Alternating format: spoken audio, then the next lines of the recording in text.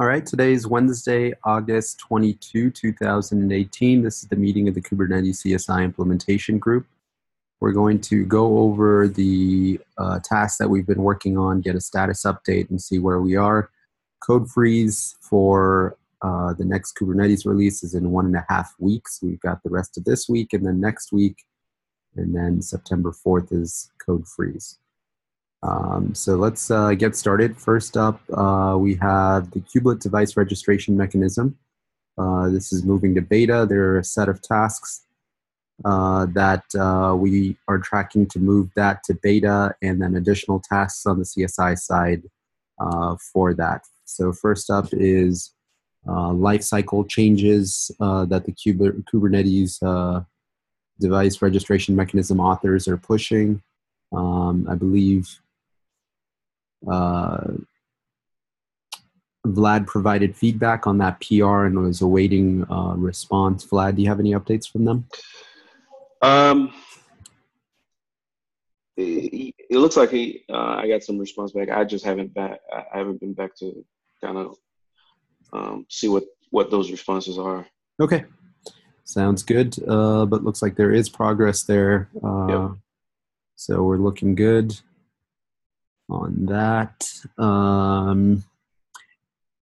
there any other PRs that are going to need to go in after this? Do you know? Probably not, because I think this is like a overarching PR.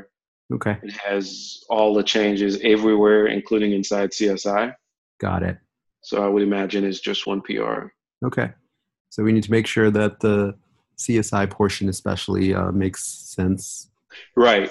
That's my next. I told them on the PR review that it's probably going to be a second round. Okay. So much code. I know on the Slack channel he was asking about whether what CSI should do during unregistration. Okay. Or it should remove labels or anything like that. And I think I told him for now it might be okay just to do nothing, and then within the CSI team we can figure out what we need to do and add that in later as long as the hook exists. Right. Okay. Yeah. I think Shing, you had some thoughts on registration for topology labels, right? Yeah, we'll probably keep the labels as they are, but remove the annotations or the node info. Okay. Right now in the code, I basically have it so that upon error on the call to get node info, we do an registration step to remove all the information. But that same call can be used in the unregistered hook once that's available too. Got it. Okay, so we'll keep an eye out for that. I guess we can do that as a follow-up if needed. Next up is CSI end-to-end testing. I think this might be something that Sergey is planning to work on. Is that correct, Vlad? Once he gets back. Yeah, once he gets back. I haven't heard from him. I'll ping him today to figure out his availability at all. Okay. It kind of falls into some of the stuff that we're doing too, right? Some of the validation that we had a call about last Friday. Oh, yes. Yeah, if someone on your team's willing to pick it up, that'd be great. Is there a specific task for this, or is it just kind of a... It is a specific task. So we already have an end-to-end test for CSI in Kubernetes. Right. Currently, it's exercising the path where the driver registrar does the registration.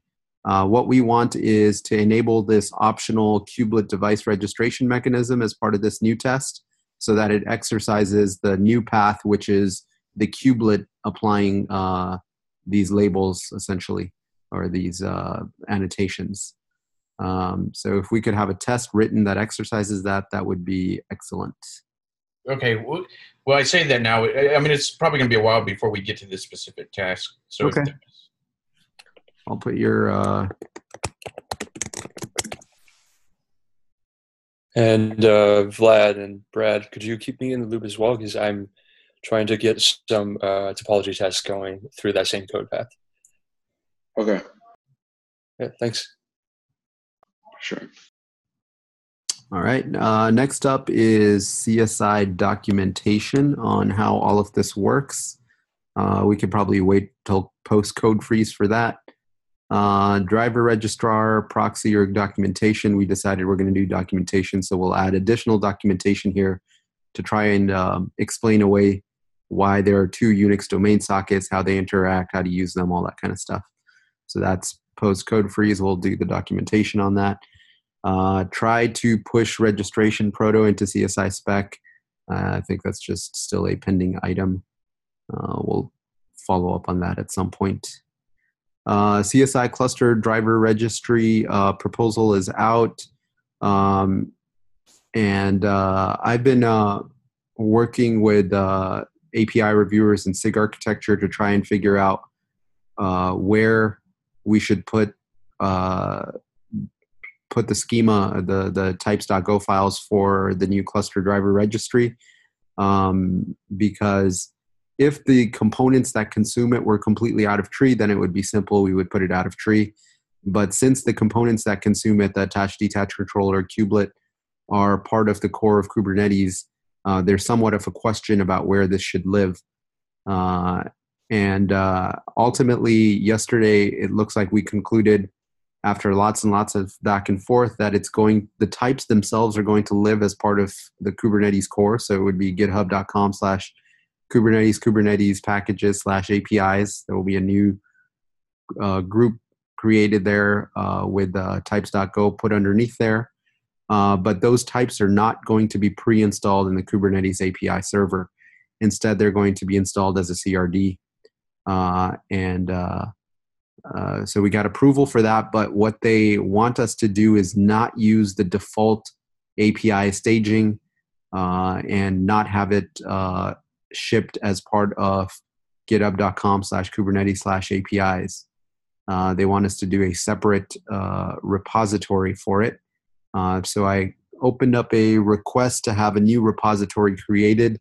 I saw that Jan has a question about why we're requesting two repositories instead of one. I was requesting CSI-APIs and CSI-client-go. I was following the model of the existing staging directory, which is publishes to two different repos. But Jan pointed out that newer staging directories are actually putting both in the same repository, and I'm okay with that. So I'll modify that request to drop client go and just have CSI-APIs. And then once that's set up, then we can turn on the end-to-end mechanism that will publish to that repository. I'm getting a lot of help from Jan on how to do that. I think he's more familiar with how it works than I am. He had some advice on the PR on how to unblock some of the issues on that PR. So all of that work is in progress. It works completely differently when you have your API outside of Kubernetes/API. The generation works completely differently. I tried something today. I can post a link there. I got to points where I have staging with new API, everything generated, and in kubelet I have informer for CSI driver, so I can check in the driver if driver is attachable or not, and if it needs volume attach or not, volume info or not. I think at this time it could be worth adding the CSI node info to the PR, because then we just need one approval and not. Yeah, I agree. That makes sense to me. Okay, so I'll take a look at that then. The PR, it has some debugging code and also the code that in kubelet. It's not necessary. So if you just take a few first commits and make a new PR for new API and pass it through approvals, okay, that would be fine. Do you want me to do you want to just use this as the PR that goes in, or do you want me to take this and then modify it? No, just cherry pick my commits and Okay. Yeah. Okay. Cool. I will take a look at this. Thanks a lot. Chang, if you look at this PR, there is CSI node info already, and Kubernetes has client to it. So if you want, you can create Informer and do whatever you want with the topology stuff there. Okay, awesome. Thanks. So, what part of the API has to live internally to Kubernetes? Sorry, go ahead. Well, it's complicated. Since this API is going to be used by Kubernetes core, it needs to live in the same repository. Otherwise, there are some ugly dependencies that are not solvable. So we couldn't vendor the API like we do API machinery? Not really. It is in staging directory in Kubernetes, and there will be a bot that syncs it somewhere out of this repository to, I don't know, Kubernetes/CSI-API, and we will vendor that. Okay. Yeah, it's super complicated. And so just to be clear, we are no longer putting types.go inside packages API? No, that's just for the internal API in API server. And we have CRDs for that. Okay. So you only put it into staging, and yes. from staging it gets published out. Yes, and you use staging from the kubelet and from attached controller. Right. And then generated code gets built off of whatever is in staging. Yeah. Okay. And you already, this includes the modifications that say this is special, build it slightly differently. Yeah, there is tiny patch in CodeGen SH. Awesome. That just adds new directory to look at. Great. This is immensely helpful. Thank you very much, Jan. So I'll take a look at that and use that as a basis for my PR. And then hopefully have something soon. So next, part of this is going to be the node info, which the topology stuff is relying on. And then I think the rest of these are going to get unblocked as soon as that goes in. So new node status field for CSI drivers is going to be, I'll include that as part of that PR. Then do not require attach gets unblocked as soon as this merges. Inline volume support, I think, Vlad, you've been working on in parallel. Do you want to give a status update there or anything that you're blocked on still? So we've been going back and forth, kind of reviewing between you and I and Jan the direction we want to take the proposal. Even this morning, I had a couple questions. I shot to Jan. So once we kind of clarify the latest changes, which I've already pushed an update to Jan's original PR. So he's reviewed that, and once we kind of iron out all the rough edges, then we should be looking pretty good. Hopefully today, and then I can resume the code that we're working on that I started last week. Okay. So to give everybody else context on some of the design issues here, one was the big one was CSI currently requires a volume handle when it does a mount operation, basically a node publish operation.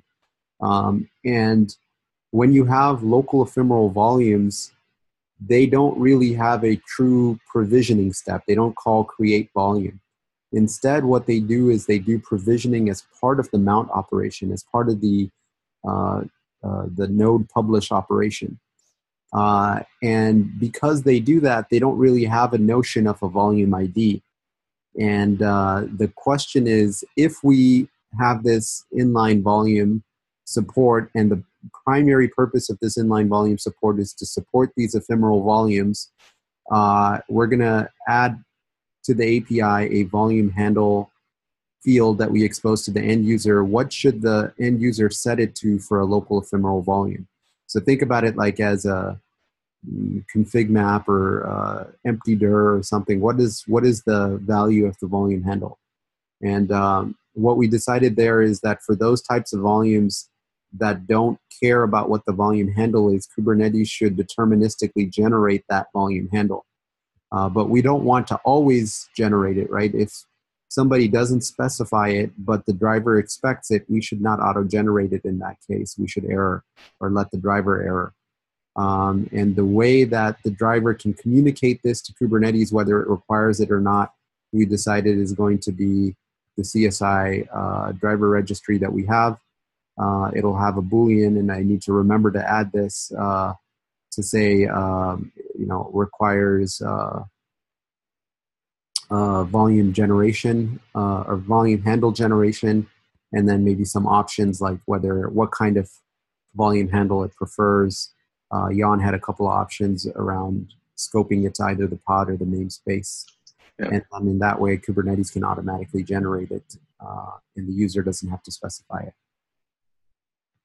So my to-do to update the CSI info PR for that. Yeah, I mean, you could include it as part of the same proposal that you have here, and then just say as part of, and then link to the one up here and say, we're going to add X, Y, and Z fields. Okay. And then I'll make sure to do that as I implement it. Yep, will do. So that was the big one.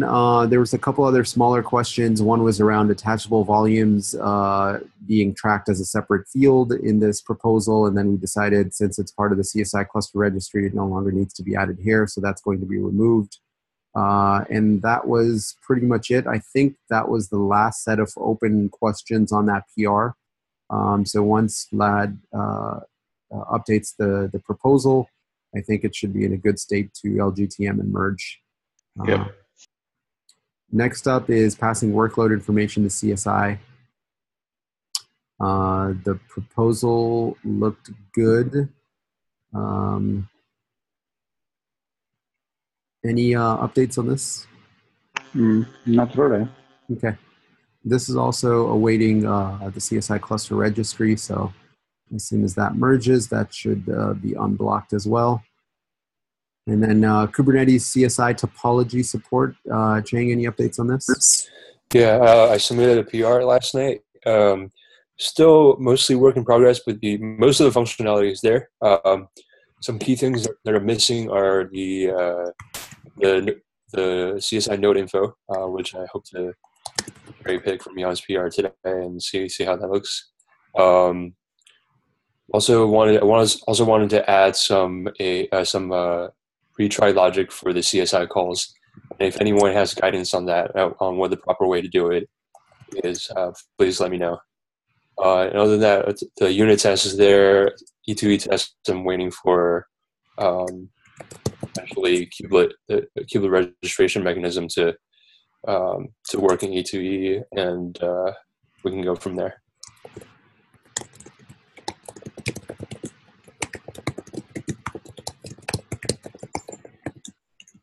Cool, excellent.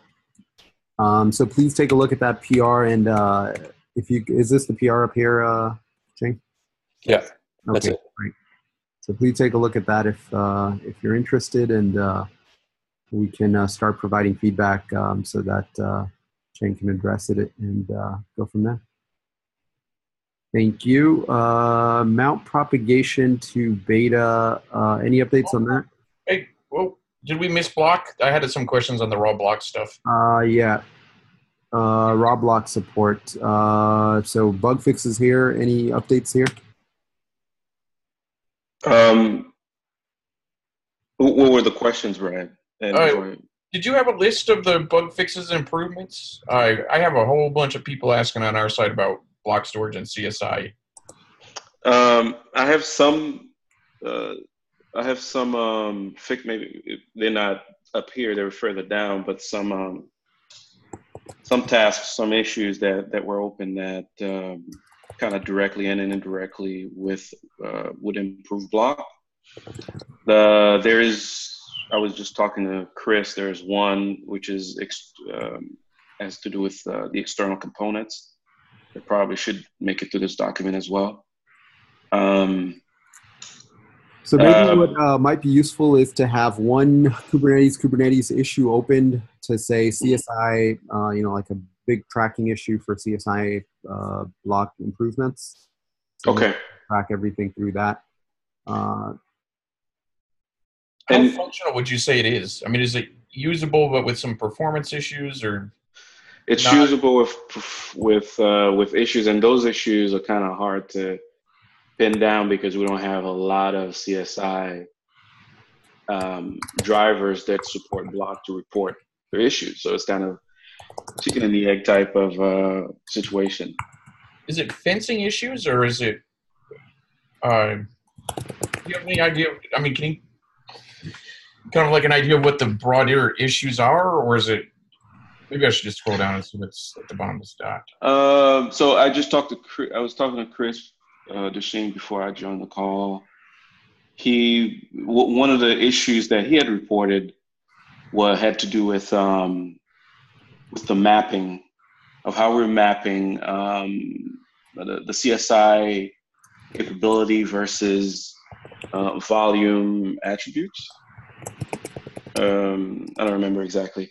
But basically, that's one of the issues he ran into. Now, it is functional in the sense that, it will go through the motion of talking to the CSI driver and presenting a block device, and go through the entire workflow of creating a block device and attaching it, et cetera, et cetera. What we don't have are a lot of use cases from implementation to give us feedback as far as what's further needed to improve it. Okay, so let me see if I can summarize this. There's some capability or passing, some volume attribute passing that's not necessarily happening, but beyond that, there's more of just an uncertainty because we don't have a lot of tests going on. Yeah, we need CSI block drivers to be implemented so we can test.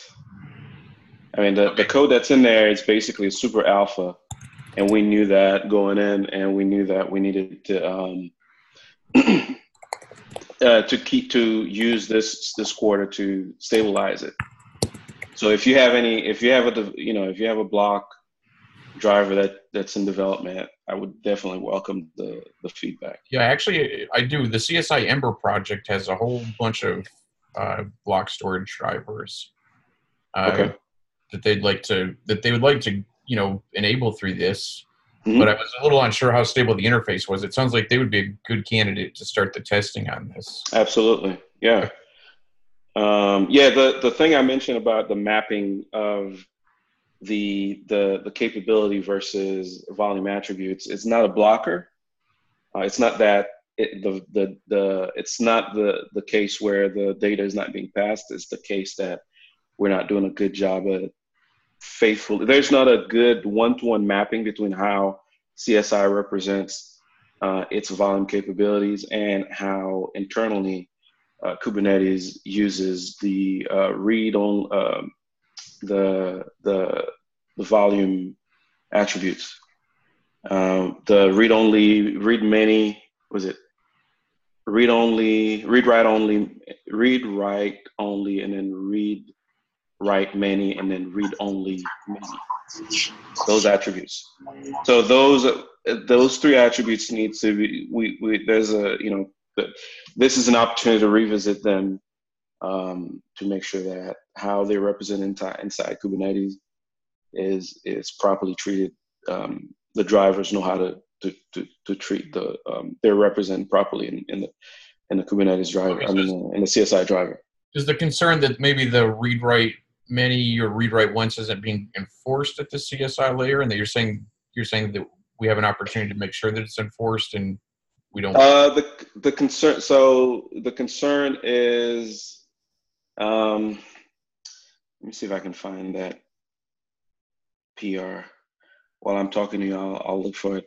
So the concern is that the way that Kubernetes or the way that CSI interprets those values may not necessarily match exactly how Kubernetes does. So we need to kind of revisit. And that's what one of the issue that was open, that's what it was pointing out. Okay, I got you. So instead of doing the bonehead stuff that we did in Kubernetes with read-write many, CSI probably did it right, and we have to do some way to translate between the two. Yeah, because in the very early implementation, so what we have right now is in Kubernetes, you can have you can have several volume attributes in the spec for, you can put down read-write many and read-only many, for instance. So you can put both of those two attributes. So right now in the code, when it's presenting that attribute to CSI, it naively just picks item 0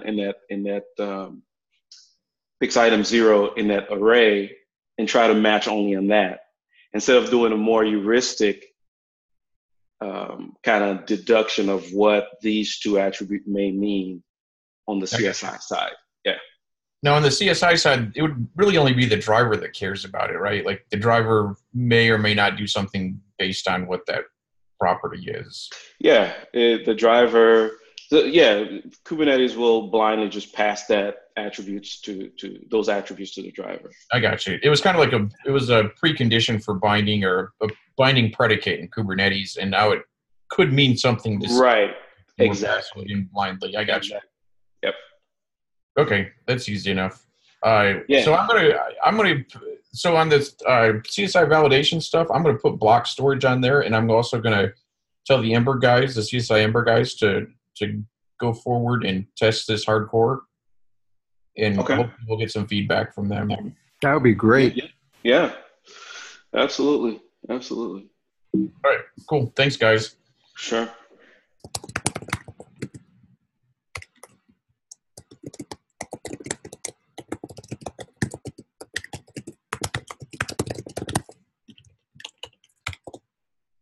Okay, cool. So mount namespace propagation. There was a PR out. Thank you to Brad and Fabio for that. Is this awaiting? I GTM'd it, and Jordan is curious.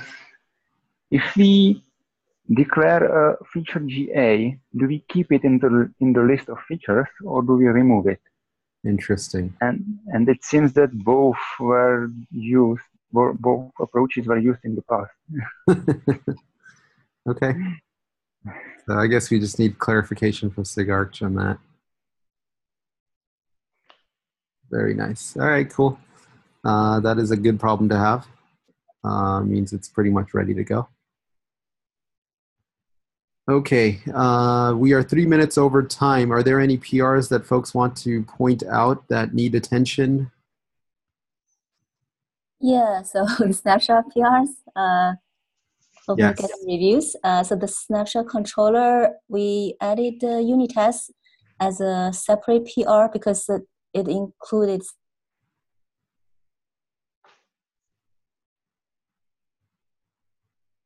large. So I thought it's better to keep it as a separate PR, dependent on the snapshot controller one. So yeah, so this is the snapshot controller one, and then yeah, those are all snapshot controller. Okay. So we addressed all the comments basically. There are a couple of new ones that we'll address, but the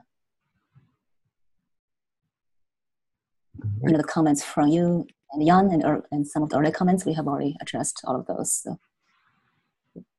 All right, cool. I'll see if I can find some time to take a look at it today. Okay, and, that's great. And then if I don't, just keep poking me. Okay. And, I think at this point, I'm probably not going to be able to review everything very closely, and I'm just going to trust you and merge it. And then if there's any bug fixes, we can do them as follow-on PRs. Okay. Yeah, that may be easier. We'll keep working on this one. There are so many small commits. It's kind of hard to keep track of everything. Yeah. And so the data source API, team look at it. So he doesn't want us to merge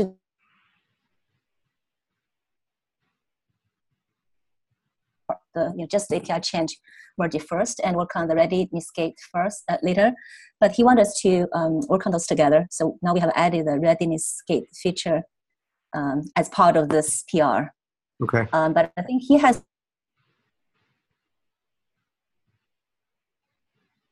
handling it as well. So I think Jean is going to talk to him later, and then we'll see, and then we'll update this PR after that. Okay. Yeah. Awesome. This is going to be huge. I wonder if tying it with the readiness gate is going to slow us down a lot. But without it, it probably isn't functional. So I can see that argument. Okay. Thanks for that update, Xing. Things like that. Okay. All right. Thanks. I'm going to skip over the rest of the bugs and PRs since we're over time, unless there's something somebody really wants to call out or discuss.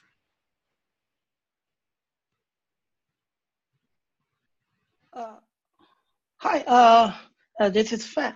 I want to just a quick update. The one of my PR about the document is merged. So I wanna. I have another PR. It's about adding a retry for a CSI plugin. So this one needs some review. Okay. Is it this PR right here? Yes. And Okay. Fang works with me. Saad. Perfect. Yeah. But yeah, I'll make time to take a look back to look at this again, just to make sure we're solving the problem and that it's as intended. Okay. Cool. Thanks, Fan. Appreciate all your work here, and thank you. Yeah, thank you. And this one was merged, right? Yes. Okay. Yeah, the documentation went. You can go ahead and mark that on the screen. All right, great. Thank you very much. Anything else?